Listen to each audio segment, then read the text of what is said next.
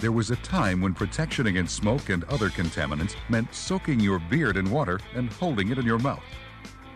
But for almost 2 centuries, scientists have been improving devices that provide respiratory protection.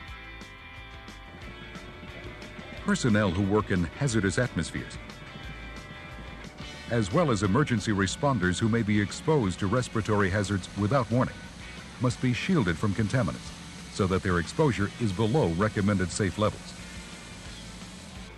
This protection may be achieved by engineering controls, such as mechanical ventilation, by enclosure of hazardous atmospheres, or by use of approved respiratory equipment.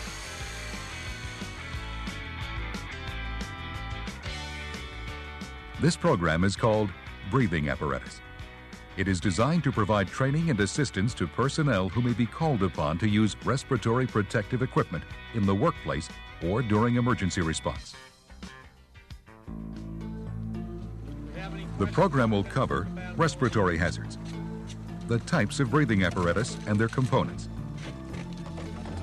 safety features, capabilities, and limitations, the operation of breathing apparatus, proper techniques for its use, inspection procedures, and emergency operations will be demonstrated. The respiratory hazard with which firefighters are most concerned is smoke.